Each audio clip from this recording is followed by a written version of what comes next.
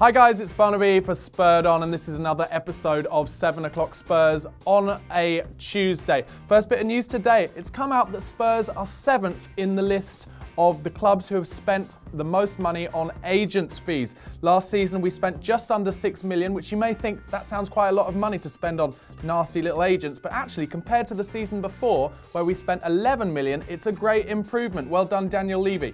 Top of that list were Liverpool, who spent a whopping £14.3 million on agents last year. Now to me, that just shows how Daniel Levy is really cutting the costs of everything to do with Tottenham. He got rid of all the deadwood, he got rid of all those high wage earners, and he's cut the agent fees, and we're just trying to keep that money for the big stadium, 61,000 seater that's coming in a few years' time. Building has started, we've all seen it over at White Hart Lane.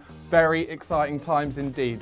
Second bit of news today, Spurs apparently battling Woolwich to sign PSG's centre midfielder Adrien Rabiot. Yes, he's a Frenchman, he's a lovely curly-haired, kind of small centre midfielder. Sounds more like he might suit Arsenal with him being small and kind of good on the ball like that, whereas we have more like Dele Alli, Eric Dyer, just like to hit people, smash people. But he is a regular for PSG this season. There were lots of rumours in the summer that we might be going for him back then.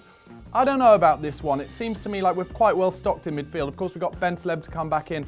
Ali and Dyer are pretty much mainstays, and we've got lots of players around, so it sounds like it could be paper talk, that one, but let me know what you think in the comment section below.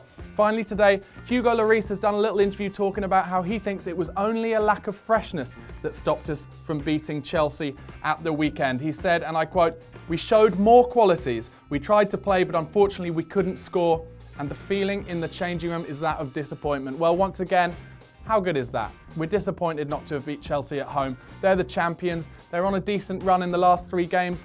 All Mourinho wanted was to turn us over, and we stayed strong. We just got back from Baku in Azerbaijan. They were all knackered, but we managed to keep it, get a draw, 0-0. I think we should be happy with that. Were you happy with that? Let me know in the comment section below. Don't forget to subscribe to the channel on YouTube and follow us on Twitter at Spurred On TV. Come on, you Spurs. 0-0, I think, is a great result. Keeps that positivity and momentum. 13 games unbeaten now for Spurs, a club record in the